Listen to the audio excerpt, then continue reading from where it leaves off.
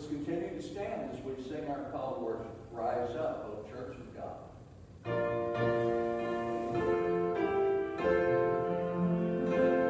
Rise up, O Church of God, and come with blessed peace. Serve the King of Kings.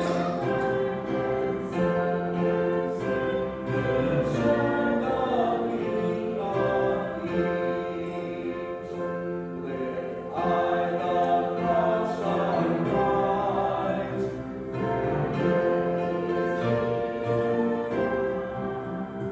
As flowers of the Son of God, rise up, O Church of God.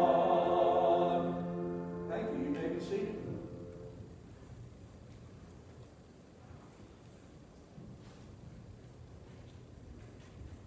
Let us pray.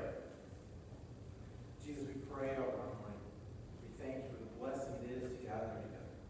Thank you for the blessing it is to be able to worship you, be able to do so with our fellow brothers and sisters in Christ.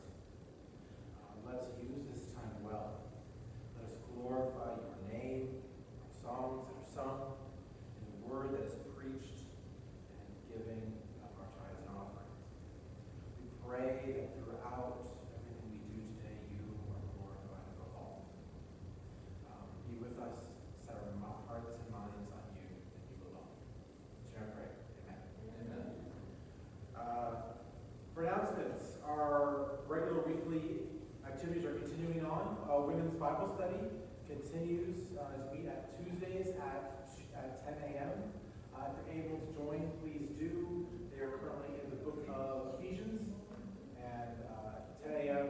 Women's Bible study here at the church. Please attend if you can. Men's Bible study will pick back up in a couple weeks.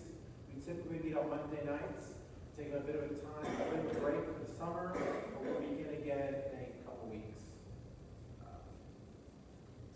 On Wednesday, we just finished our study on apologetics this past Wednesday, but we'll pick up a new study in a couple weeks. But for right now, we're going to take a bit of a break. We'll do some of the things that our church always enjoys doing in between our series. But this Wednesday, we probably will be playing Bible trivia. So please come at 6:15. We will have a meal, a fellowship time, and time of prayer as well. Fridays, we have a game night here at the church. If you're able to attend, it is always fun. Just trying to spend some time with fellow believers here at our church. And then Sunday mornings at 9:30, we have our Sunday school hour. We currently, as Brother Bud said, have been going through the prophets of the Old Testament. We've been giving a better context of them. We talk about them more chronologically for the most part. We've just begun. We really just talked about the 8th century BC prophets, and we're moving forward. So it's one of the parts of Scripture many believers have the hardest time when you get to those books in your Bible 3-year plan. You may not understand the context of books like Amos or Micah. We've been going over those and what those books are about, so that when you do study them, you'll have a better foundation for where it goes from there. So we've been going through those. I believe Isaiah will be next week. So please join us for that study at 9:30 on Sunday mornings. And then 10:30 during this service, we're currently in the book of James. We're going through this epistle, this letter. We're in chapter 2 right now, talking about faith without works is dead. We'll continue to explore that, what James is saying, and how to understand that in light of other scriptures in the Bible. If you have any tithes or offerings, please drop those in that blue box by the door on your way out. Next week is going to be a First Sunday. Please join us if you can. We will, every first Sunday we have a Lord's Supper, we have a meal after the service, and please join us for that if you can. Any other announcements? Thank you all.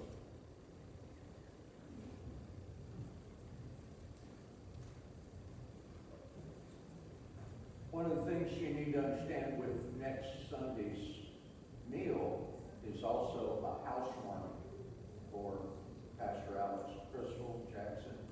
So if you have any cards, gifts, cash that you'd like to give to them for housewarming, feel free to do that. They'd be appreciative. We're combining that with our typical first Sunday meal. Okay, so look forward to that. Let's continue to worship using the hymn, "'Tis So Sweet to Trust in Jesus."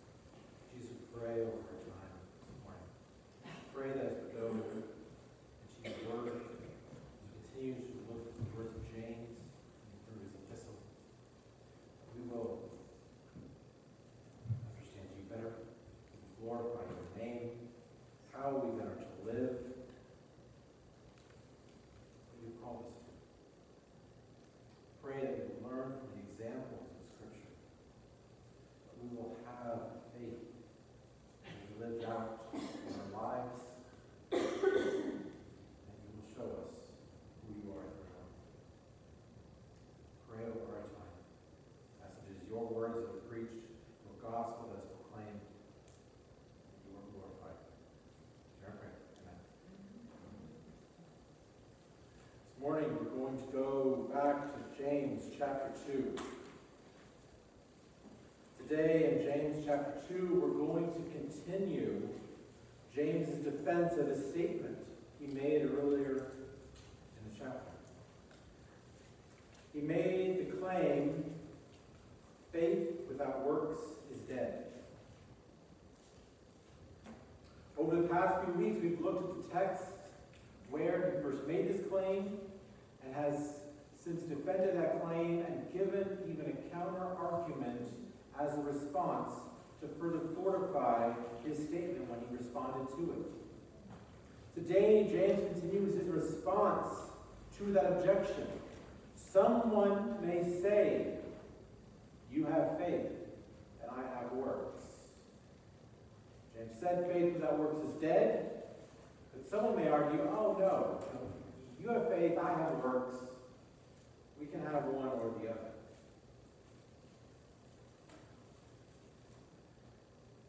To say that you have faith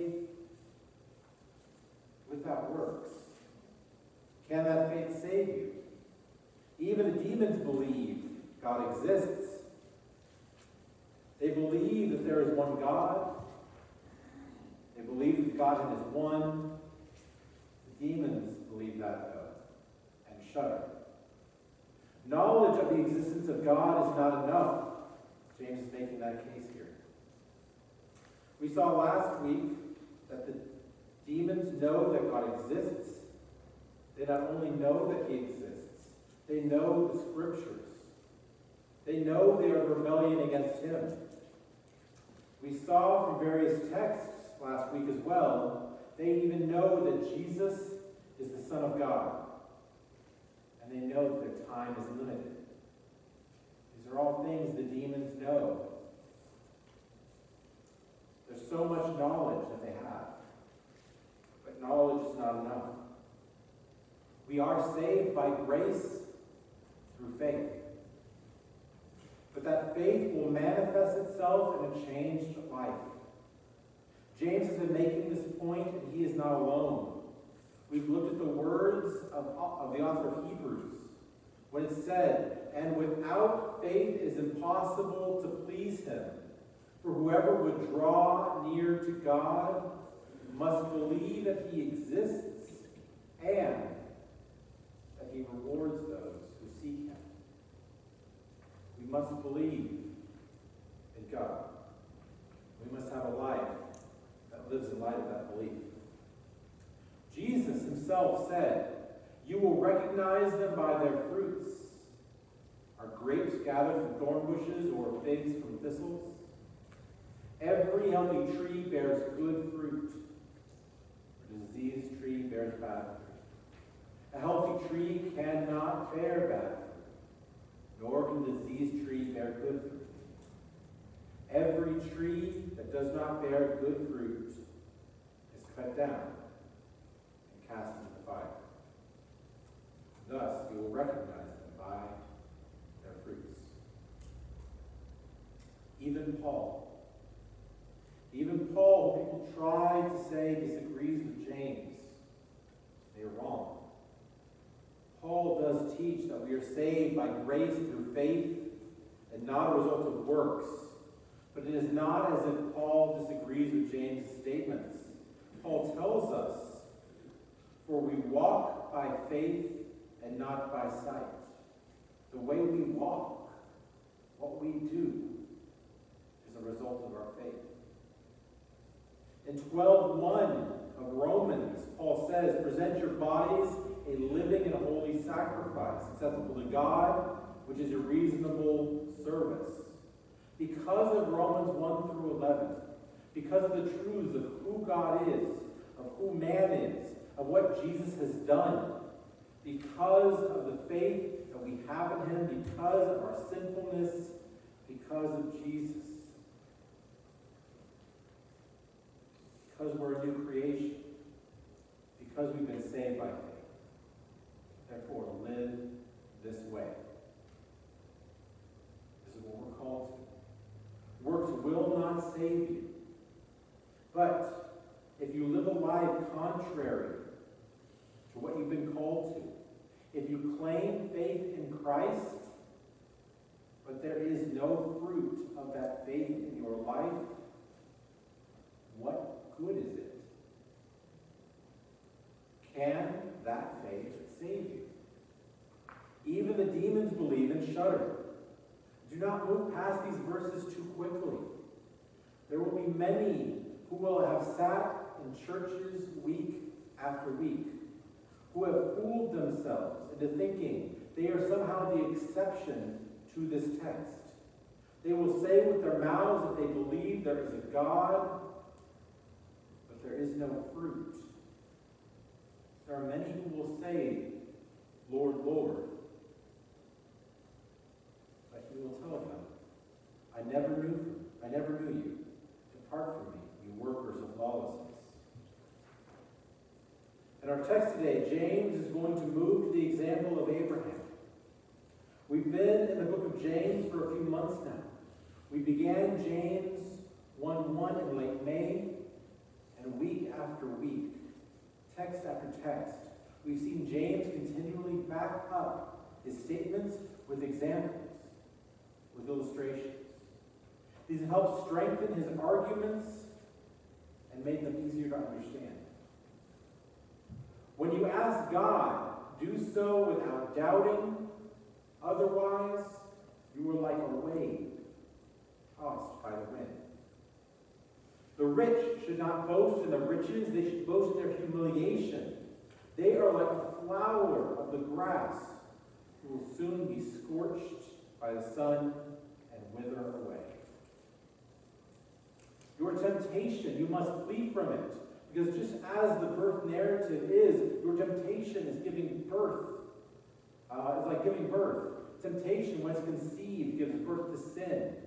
Sin, when it grows, leads to death. Be a doer of the word and not a hearer only, or you are like a man who looks at his face in the mirror. But when he turns away, he forgets what he looks like. You believe God exists. Even the demons do that as well. Again and again, James will give us a word picture, an illustration to help fortify his argument. James is not the only one who does this in Scripture. Paul does this as well. Paul tells us he has fought the good fight. He has run the race. Paul tells us we are the body of Christ. We are all members of the body. It does not consist of only one member, but of many. The foot should not say, because I am not a hand, I do not belong to the body. And if the ear should say, because I am not an eye, I do not belong to the body, that would not make it any less a part of the body. If the whole body were an eye, where would be the sense of hearing? If the whole body were an ear, where would be the sense of smell? These words, these illustrations help us understand the point he is making. Paul tells us, he tells us about the potter and the clay. What will the molder say? What is molded say to the molder? Why have you made me like this?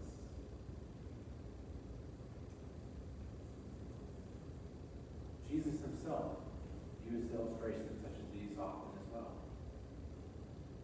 The kingdom of heaven is like a treasure hidden in a field. The harvest is plentiful, but the workers are few. I will make you fishers of men.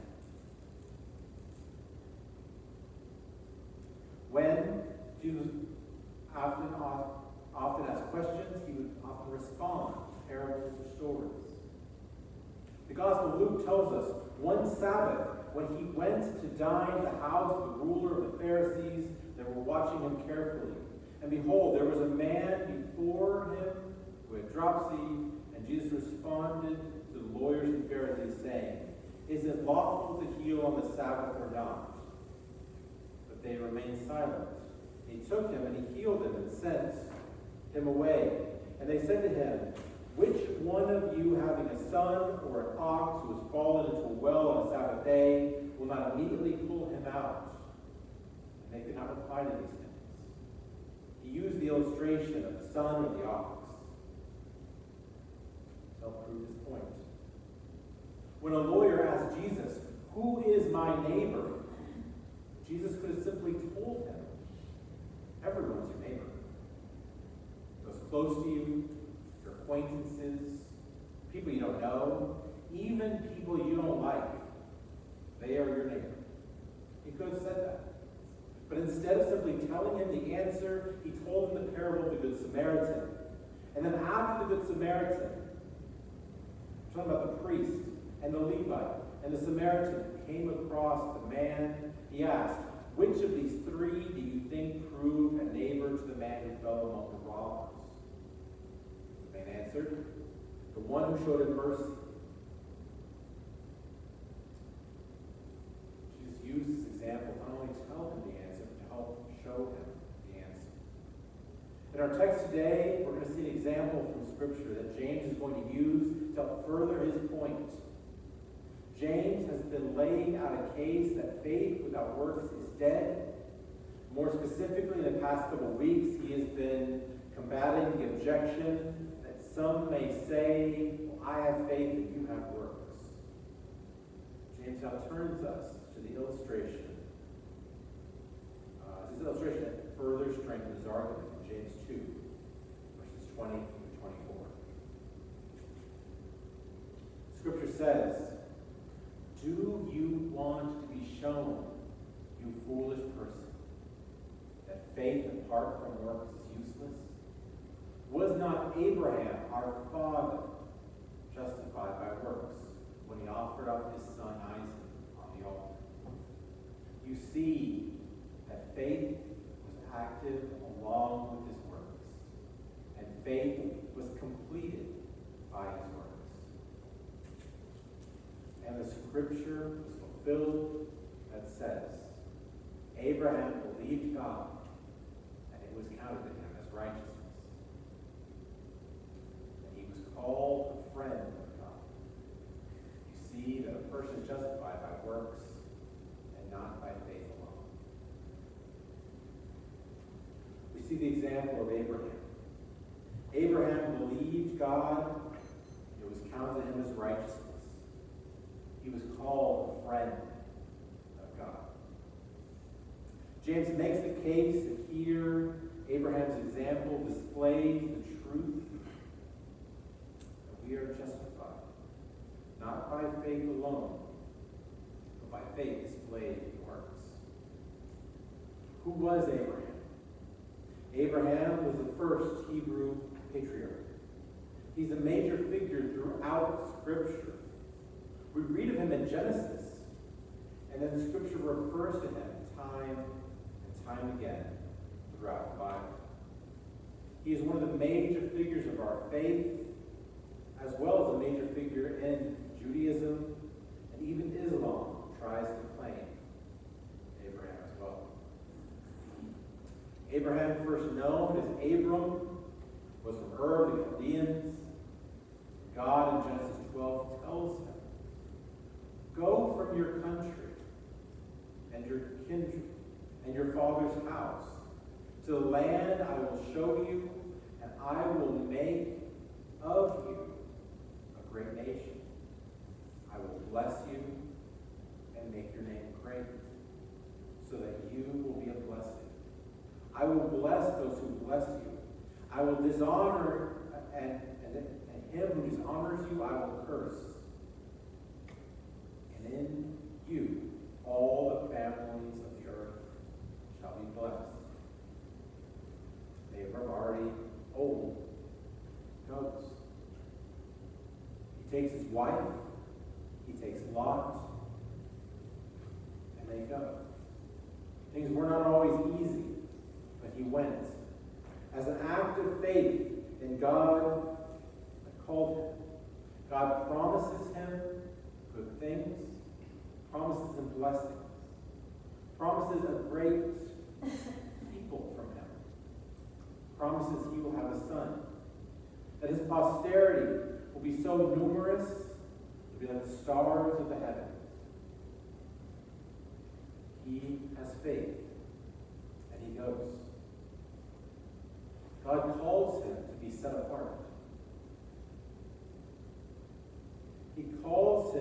sign of circumcision.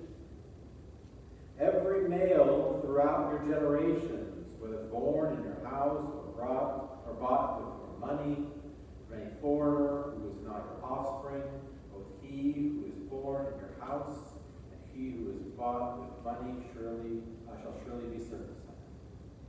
He trusted God for each of these, through the going, through the promises. He trusted God. There were times Abraham struggled. There were times things weren't simple, but in the end, he was faithful to God's promises, to God's call. His faith in God let him continue to believe. God continued to instruct Abraham how to live. He was faithful. The Lord provides him a son, a miracle. His son is a miracle in Abraham's old age. And then we read in Genesis 22. I'm going to read a rather large section of Genesis 22. If you want to turn there, please do.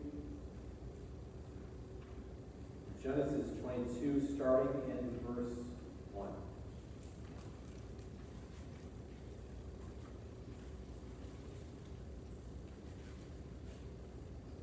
Go from 1 down to 14. After these things, God tested Abraham and said to him, Abraham. And he said, Here I am.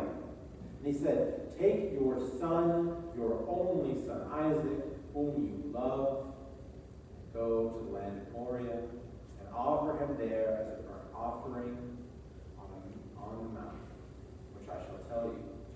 So Abraham rose early in the morning, saddled his donkey, and took 2 of his young men with him, and his son Isaac.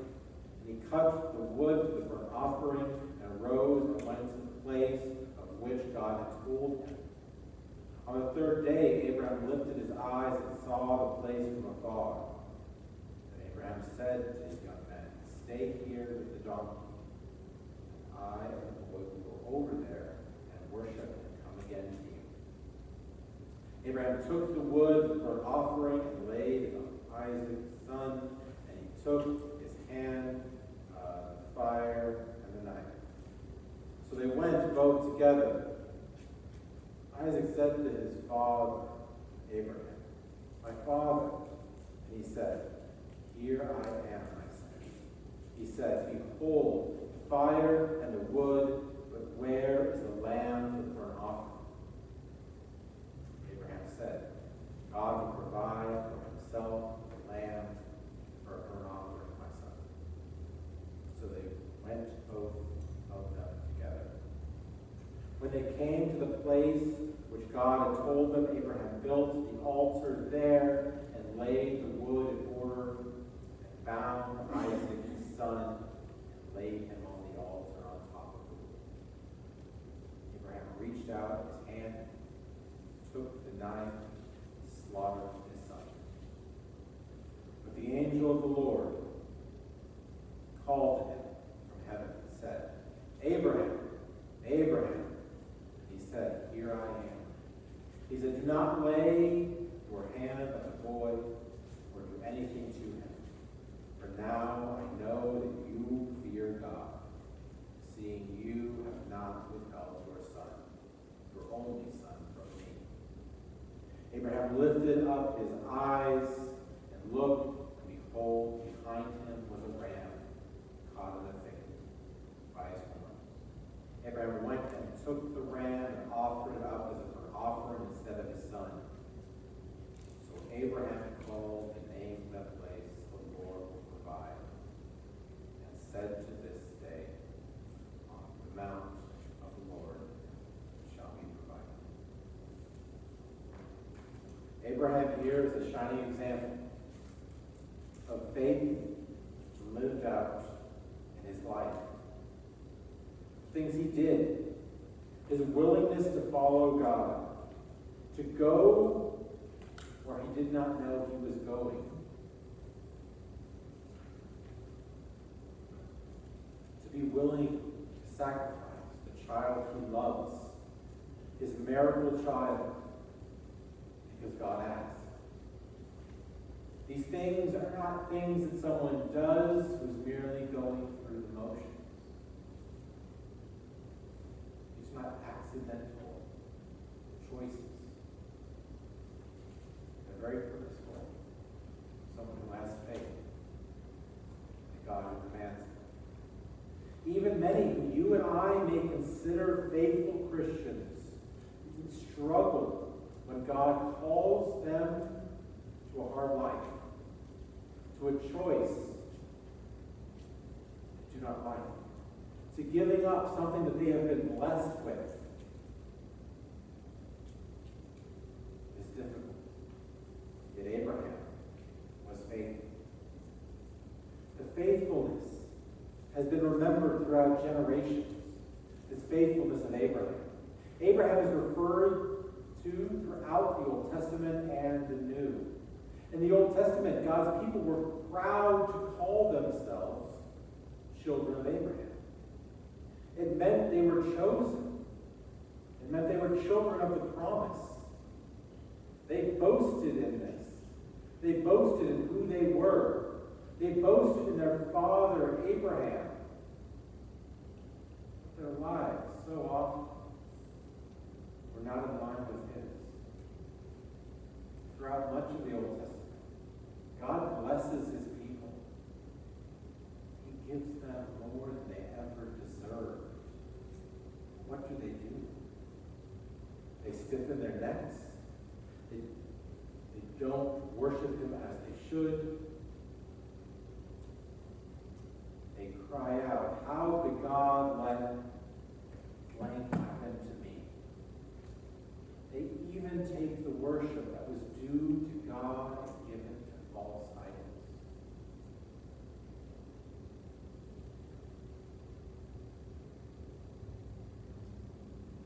This is what they've done. They claimed to be God's people. They claimed faith in him. Yet when it came to their actions, they were required by that faith. It revealed how bankrupt their faith really was. And Abraham is not only mentioned in the Old Testament, he is spoken of throughout the New Testament as well. Paul tells us in Romans 9 of the pain he has for his kindred, for his kinsmen, fellow Jews, how lost they are. But it's not as though the word of God has failed. Those promises that God made to the Jews, to the children of Abraham, it is not as if those promises have failed. God is still faithful and just to his promises. Paul tells us, but it is not as though the word of God has failed, for not all those who are descendants of Israel belong to Israel, and not all are children of Abraham, because they are his offspring. But through Isaac shall your offspring be named. This means that it is not the children of the flesh who are the children of God, but the children of the promise are counted as offspring. We hear of Abraham time and time again in the New Testament. Again, Paul, Galatians 3 tells us, know then that it is those of faith who are the sons of Abraham. And the scripture, foreseeing that God would justify the Gentiles by faith, preached the gospel beforehand to Abraham, saying, in you shall all the nations be blessed. So that those who are of faith are blessed along with Abraham, the man of faith. There are many promises Scripture gives us to Abraham, to his descendants. Simply being born of Abraham was not enough. Just paying lip service was not enough. Abraham showed us a life of faith that is lived out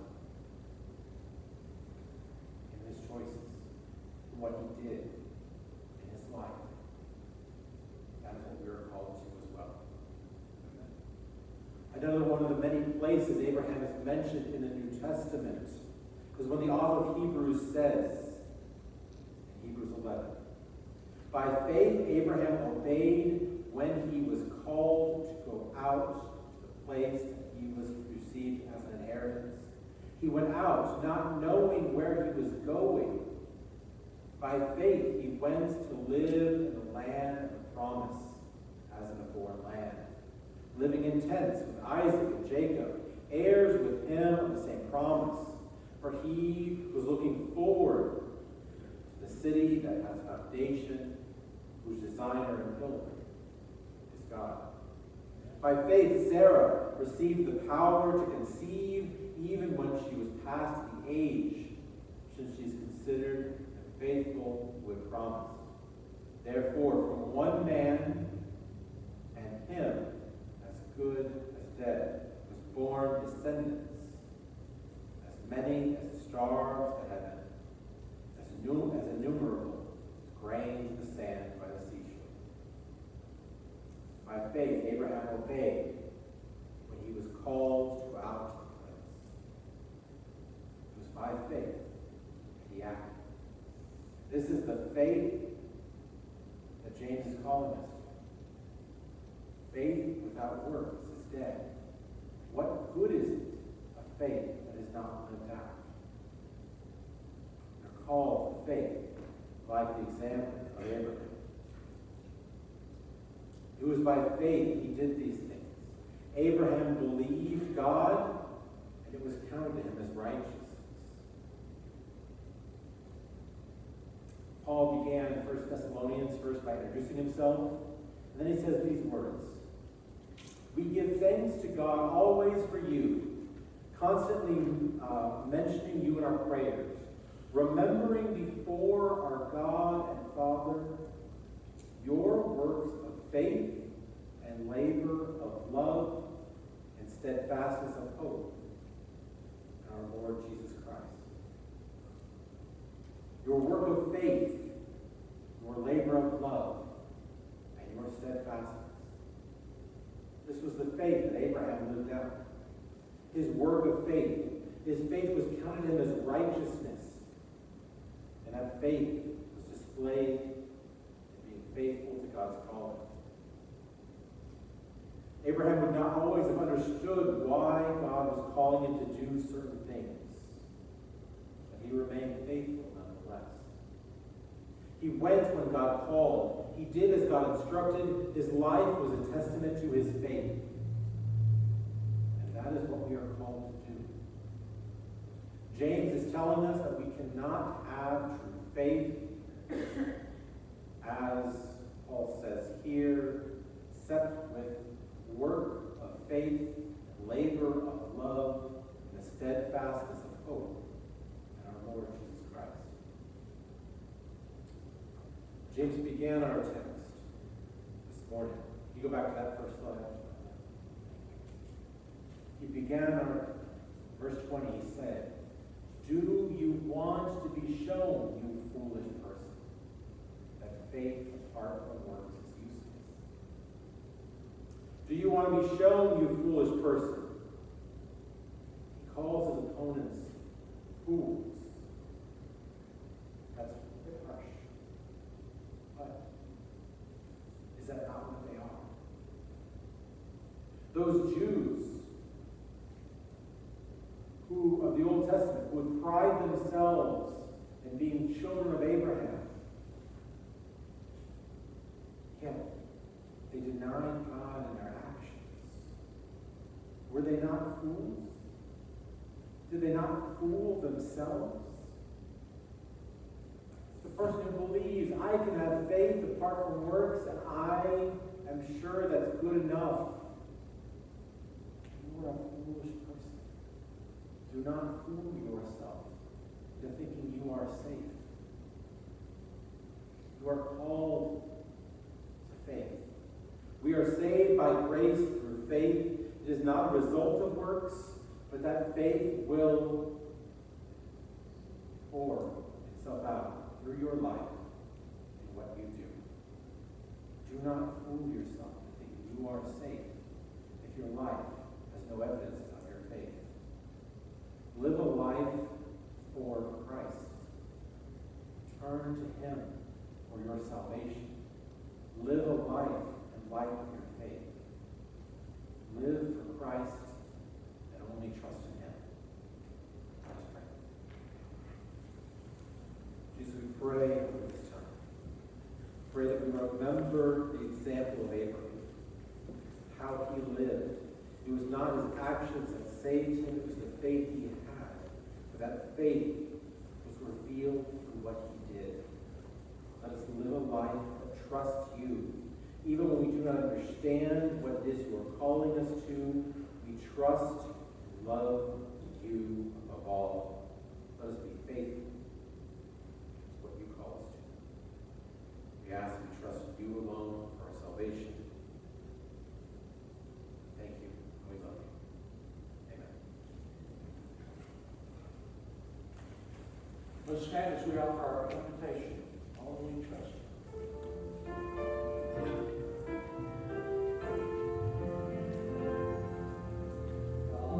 Every soul I sin afresh, there's mercy with the Lord, and He will surely give me rest. I trusting in His word. Always trust Him, only trust Him, only trust Him now. He will save you, He will save you, He will save you now. For Jesus shed His precious blood, rich blessings to bestow. Plunged down into the crimson flood that washes white as snow. Only trust Him, only trust Him, only trust Him now. He will save you, He will save you, He will save you now.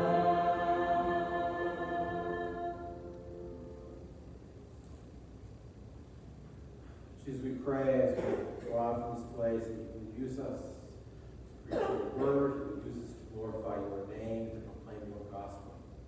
Help us this week to live a life in light of our faith.